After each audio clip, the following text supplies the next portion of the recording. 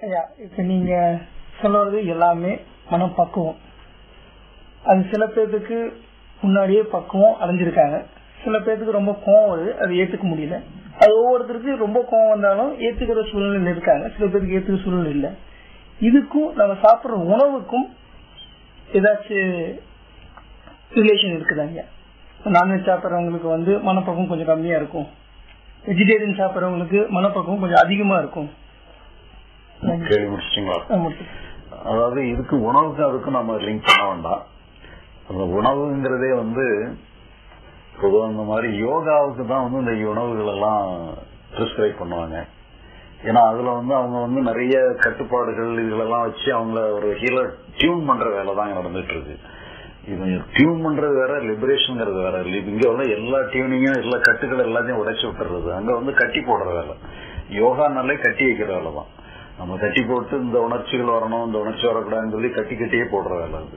அதுல அது அந்த இதுக்கு இந்த மாதிரி உணவுகள் எல்லாம் வச்சுக்கலாம். அதுலயும் கூட வெஜிடேரியன் தான் சாப்பிடணும், நான் வெஜிடேரியன் சாப்பிடக்கூடாதுப்பாங்க. வெஜிடேரியன் சாப்பிடறதுலயும் கூட வெஜிடேரியன்லயும் கூட நிறைய விஷயத்துல டெலிட் பண்ண சொல்லிடுவாங்க. பூண்டு இது அந்த மாதிரி சில இதுகள் எல்லாம் ரெஸ்ட்ரிக்ட் பண்ணிடுவாங்க. அதனால அது வேற, அந்த இதுக்கு சம்பந்தமே இல்லை. ரெண்டாவது மனப்பக்குவங்கிறதுங்கிற மாதிரி நீங்க ஒரு வேர்டு சொல்றீங்க. உண்மையிலேயே மனப்பக்குவம் தான் மோசமான நல்லதே. மனப்பக்குவமே வேண்டியதில்லை. இங்க பக்குவங்கிறதே உங்களுக்கு கட்டி போடுற வேலை தான். அதனால இங்க உள்ள ஒண்ணுமே நீங்க இப்ப நம்ம ஒரு கண்ணாடியில இந்த இமேஜ் பக்குவம் ஆயிட்டு சொல்றோம்.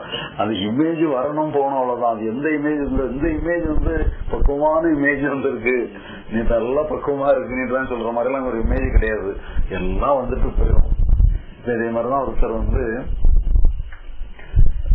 அவருடைய அனுபவத்தை கேள்வியா கேட்டுட்டு இருந்தாரு.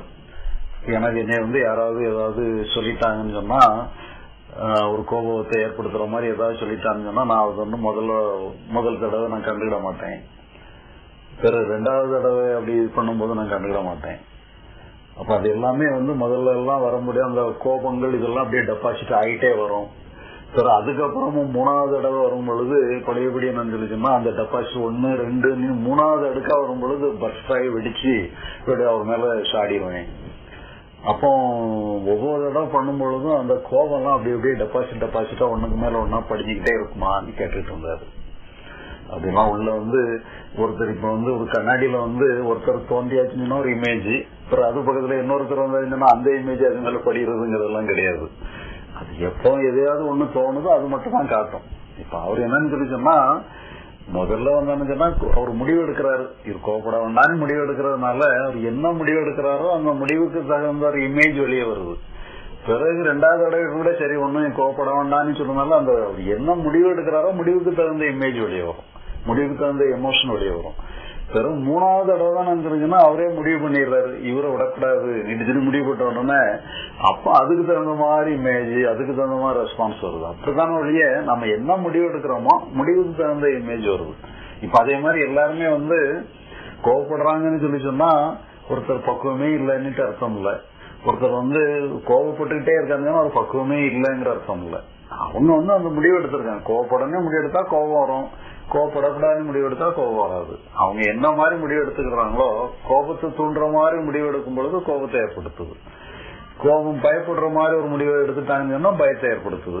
அவங்க அந்த முடிவு தான் அங்க மெயினா ஒழிய எமோஷன்ங்கிற பகுதிங்கிறதுலாம் ஒரு ரியாக்ஷன் தான். அந்த எமோஷனை பொறுத்தவரை நம்ம நல்ல எமோஷனா வருதுன்னா நம்மளோட பக்குவமா இருக்காருன்னு அர்த்தம் இல்ல. மோசமான எமோஷன் ஒரு பக்குவமே இல்லைன்னு அர்த்தம் இல்ல. அது நம்ம எல்லாமே மேல சூப்பர்ஃபிஷியலா தான் இருக்கு. நாம ஏதோ டீப்பரான ஒரு மேட்டர்னு நினைச்சு பயப்பட்டுக்கிட்டே இருக்கிறோம். நிறைய தான் இருந்துச்சுன்னா நம்ம இயல்புகள் எல்லாம் சீரமைக்கிறது, இயல்புகள்ல இருந்து விடுபடுறதுங்கிற மாதிரி ஆன்மீகத்துல நிறைய இந்த மாதிரி எல்லாம் சில தேவையில்லாத நிறைய கான்செப்ட் எல்லாம் உள்ள பூந்து கிடக்கு. அதனால அங்க நமக்கு இந்த இயல்புகள்ங்கிற மாதிரி ஒன்னும் அங்க ஒண்ணுமே கிடையாது. அது இயல்புகள் இருக்குது, பட் இருந்தாலும் இந்த எமோஷனுக்கும் அந்த இயல்புக்கும் சம்பந்தமே இல்லை. எவ்வளவுதான் மோசமான இயல்பா இருந்தாலும் அது எல்லாமே உடனே எல்லாம் ஒன்னும் வராது. நம்ம மேல எப்படி அனுமதி கொடுக்கறோமோ அனுமதி கொடுக்கறதுக்கு தகுந்த மாதிரி வருது. இப்ப உதாரணமா பார்த்தோம்னு சொல்லி சொன்னா, ஒருத்தர் கோபப்படுறவரா இருக்காருன்னு சொன்னா அப்ப அவர்கிட்ட கோபத்தை தவிர அவர் ஒண்ணுமே கிடையாதான்னு அப்படி கிடையாது. அவருக்கு அன்பு இருக்கத்தான் செய்யும், வெறுப்பு இருக்கும், பயம் இருக்கும், எல்லா எமோஷனும் எல்லா இயல்பும் இருக்கத்தான் செய்யும். ஆனா எது தேவை அது மட்டும் தான் அப்படியே வரும்.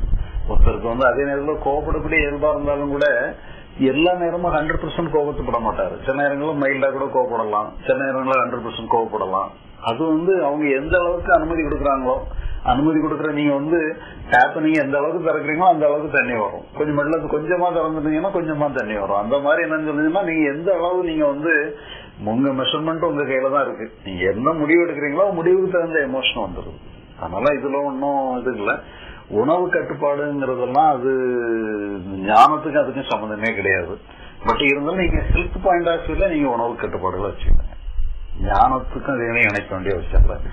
யோகாங்கிறது கூட அது ஒரு செகண்டரி தான். அந்த ஞானம் லிபரேஷனை கம்பேர் பண்ணும்போது யோகாங்கிறதெல்லாம் ஒரு சைடு ட்ராக், அது மெயின் ட்ராக்கே கிடையாது.